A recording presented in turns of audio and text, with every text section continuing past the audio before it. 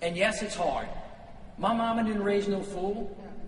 This is going to take a cultural shift in the way we value life, in the way we view each other, not as enemies, as black or white, but as a neighbor and as a family. You see, here's the thing about culture. People are afraid to change it. Right? You know why? Somebody say why? Because they think all culture is equal. It ain't. The culture of violence is not good. The culture of disrespect is not good. The culture of death is not good. But the culture of excellence is good, and that's where we want to go. We want a culture of diversity. We want a culture where every kid has a chance to learn. We want a culture of safety. The people of New Orleans, we can keep the things about our culture that make us rich, like our music and our gumbo and our year-round festivals. And we can get rid of those things that hold us back and make us weak and threaten us. This is all our choice.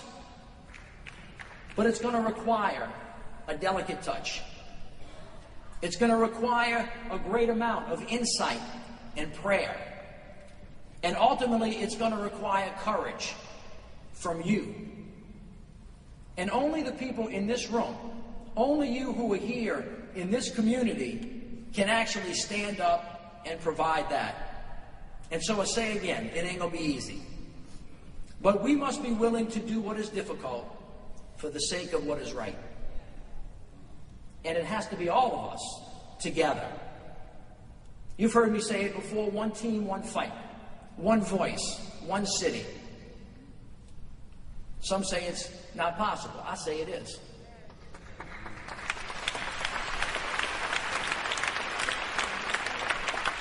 And this is why I know it is. Right after Katrina hit, as the water rose, those of us that were on the ground witnessed the future of New Orleans. I witnessed people helping each other out without regard to race, to creed, or to color, or geography.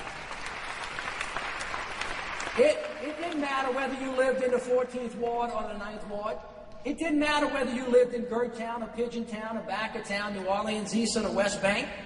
It didn't matter. You know why? Because we were all in peril, and we were all drowning. We had a common enemy. We had a common threat.